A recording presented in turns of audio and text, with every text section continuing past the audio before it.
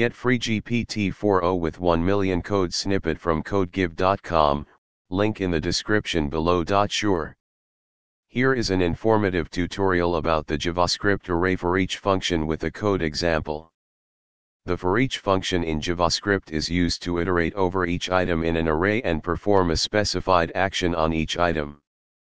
It is a great way to loop through an array and execute a function for each element without the need for a traditional for loop. Here is an example of how you can use the foreach function in JavaScript. In this example, we have an array called numbers with 5 numbers in it. We then use the foreach function to iterate through each number in the array and log it to the console.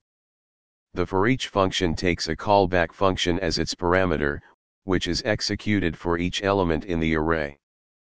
The callback function can take up to 3 arguments, the current element being processed, the index of the element, and the array itself.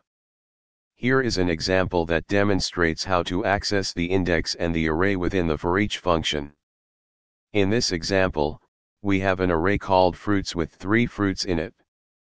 We use the foreach function to iterate through each fruit in the array and log both the fruit and its index to the console. Overall, the foreach function is a powerful and versatile tool in JavaScript for iterating over arrays and performing actions on each element. It can help make your code more concise and readable, especially when working with arrays in JavaScript.